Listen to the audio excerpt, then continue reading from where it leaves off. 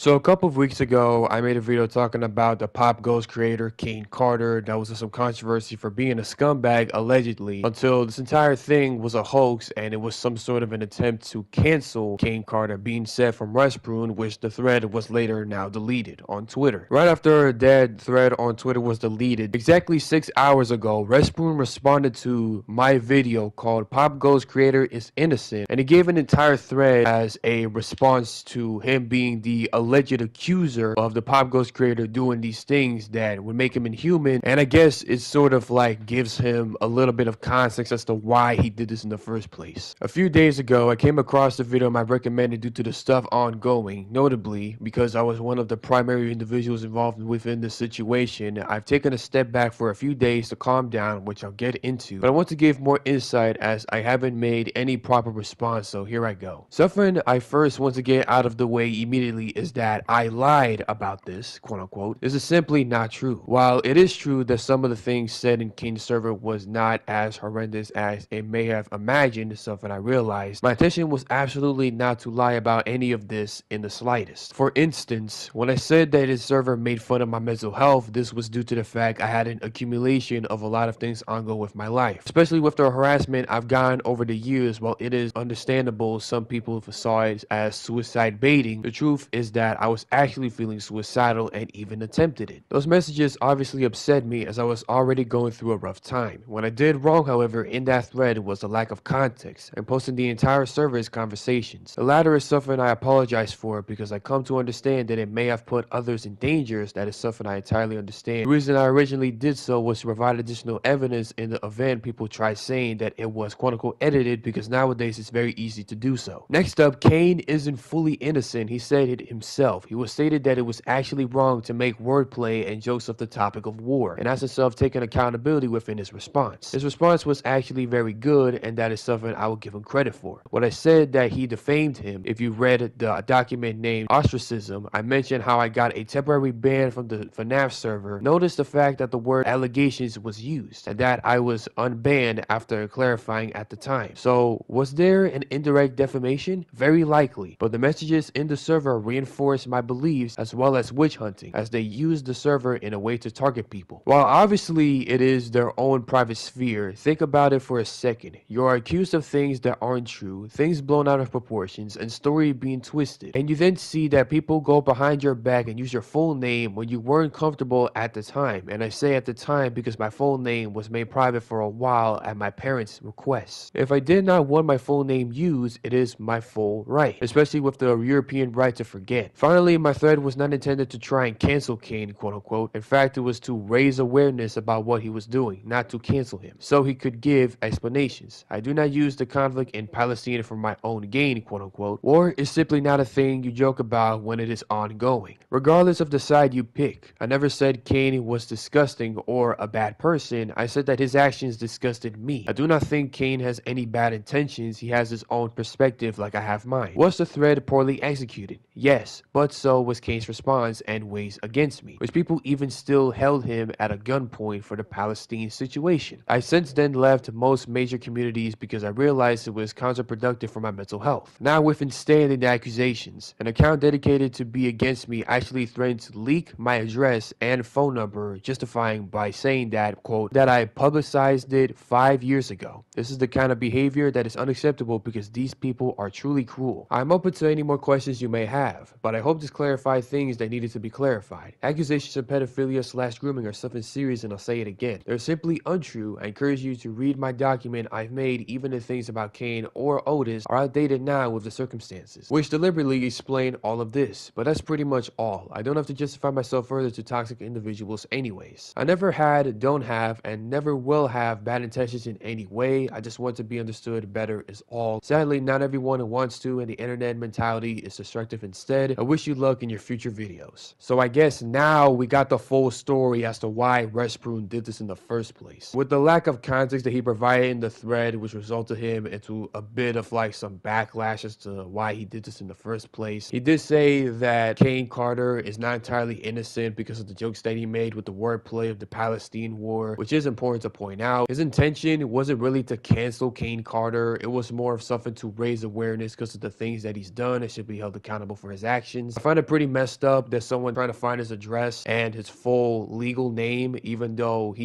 although it's within his own right to keep it private from his parents' requests. And it's just something that I feel like it's important to talk about and to discuss as well. Because every time you see someone that calls out a person that's very well known for, it's more of seen as a form of trying to cancel someone. Whether it's their hard work that they did online or if it's outside of what they do on social media, it's just like it's just a constant common thing that I've been seeing since like what 2021 with the whole Dream SMP situation, KSI getting canceled for making jokes. Like the generation is so soft to the point where it made me think that every time there's a person getting canceled, it seemed as either true to the heart or just meaningless altogether. But like I said, at least we got a lot more context as to why he did this in the first place. I honestly thought it was kind of unnecessary. I mean, except for the joking part, it also was important to point out that they were making these serious allegations towards Resprune that apparently he's a groomer, which again,